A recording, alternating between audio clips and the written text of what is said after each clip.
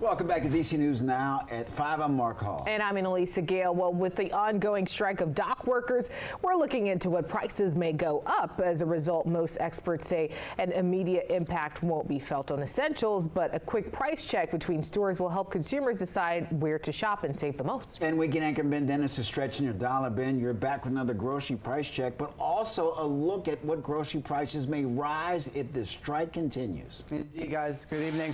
It's not just the port of Baltimore that's quiet right now. It is all of these ports down the east and Gulf coasts. I'm told that could mean grocery prices and availability could take a hit, but likely only if the strike prolongs for several months. Still, it's always a good time to price check, as we do for 10 essentials at 3 popular supermarkets. Food supposed to arrive in the U.S. from ships stuck at sea at a halt. How bad could this really get for everyday consumers? I think that we're going to be okay in the immediate term. If this lasts a while, in terms of weeks and months, then certainly these companies will run out of stock and consumers may experience shortages. That's Dr. Martin Dresner with the University of Maryland School of Business. We caught up on consumer impacts from a dock worker strike. So, what costs could eventually creep up if a strike prolongs? Bananas, for example, specialty cheeses, some sort of canned goods may come over from Europe or Asia. Take a step back.